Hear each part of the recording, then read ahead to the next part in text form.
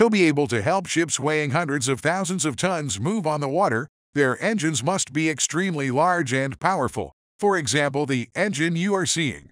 The inside of the engine is even bigger than your house. The details inside its engine block are also extremely large. How can they be created? Today let's find out about it with Machinery and Technology Channel.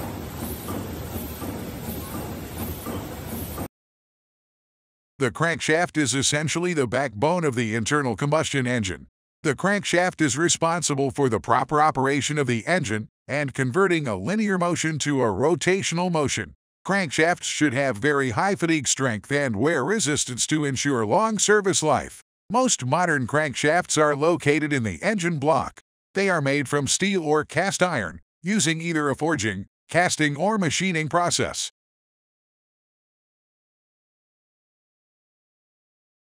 Crankshaft materials. As for giant crankshafts, the material of crankshaft commonly used in high-strength crankshafts is steel alloys, which have been chosen based on what each designer considers to be the most desirable combination of properties. Medium carbon steel alloys are composed primarily of the element iron and contain small percentages of carbons, 0.25% to 0.45%, describes as 25 to 45 of carbons. A combination of alloying elements, a mixture of which has been carefully designed to produce specific properties in the target alloy, including hardness, surface and core hardness, ultimate tensile strength, yield strength, endurance limit fatigue strength, ductility, impact resistance, corrosion resistance, temper inflammatory resistance.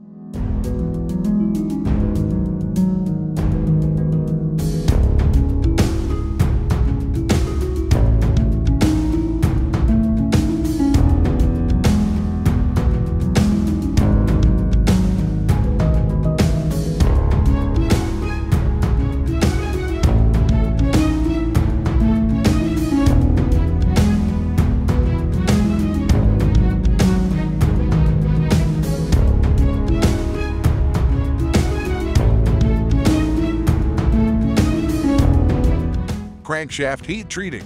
The typical heat treatment process for carbon steel alloys first alters the structure of the rough machine part by heating the part to full temperature in an oven to convert it into a face-centered cubic austenite crystalline structure. The part stabilizes in a neighborhood of 1,550 degrees Fahrenheit to 1,650 degrees Fahrenheit, depending on the specific material. Thereafter, the part is removed from the heating oven and rapidly cooled, quenched, to remove heat from the parts at rates sufficient to convert a large percentage of the austenitic composition into fine-grained martensite. The desired martensitic post-quench crystalline structure of steel is a high-strength, high-hardness, the form of iron-carbon solutions. The rate of cooling required to achieve maximum change varies with the hardness of the material, which is determined by the combination of the alloying elements.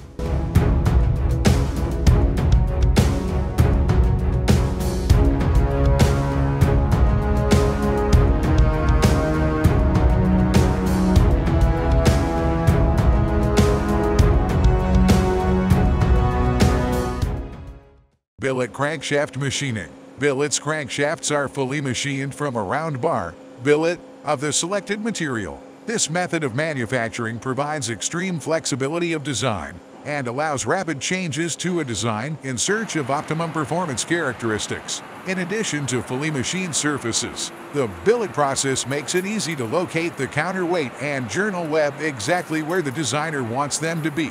The process includes demanding machining operations, particularly with regard to counterweight shaping and undercutting, rifling drilling main and rod journals, and drilling lubrication passages. The availability of multi-axis, high-speed, high-precision CNC machining equipment has made the billet-to-billet method significantly cost-effective and enabled extremely precise fabrication combined with precise 3D CAD and FEA design methodologies. Crankshafts often need little in the way of massaging the latter for balancing purposes.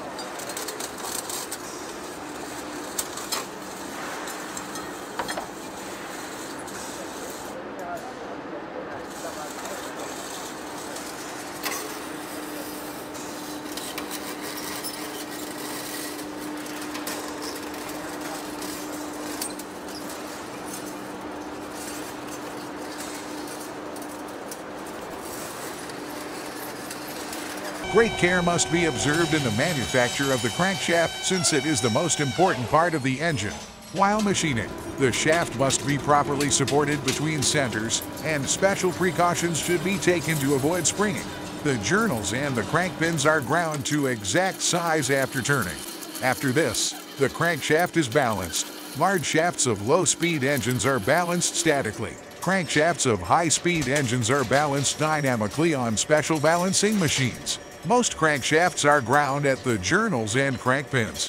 In some cases, grinding is followed by hand lapping with emery cloth. High-strength steels are carefully refined so as to remove as many of the undesirable impurities as possible, sulfur, phosphorus, calcium, etc., and to more tightly constrain the tolerances, which define the allowable variations in the percentage of alloying elements. The highest quality steels are usually specified and ordered by reference to their AMS number.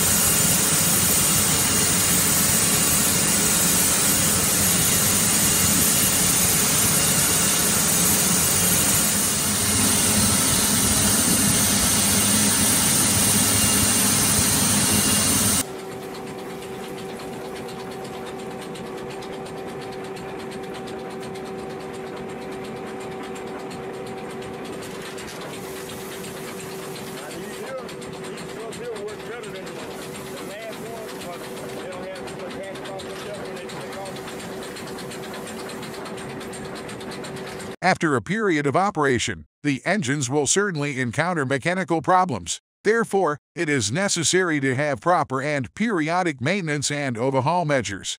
Let's see largest crankshaft repair in the United States: 37 feet long, weighing over 37,000 pounds. Pipeline reciprocating compressor engine, 12,000 HP Clark DCVC 20M engine, some of the largest individual integral compressor engines in the U.S. If you enjoyed this video, please let us know by liking and subscribing.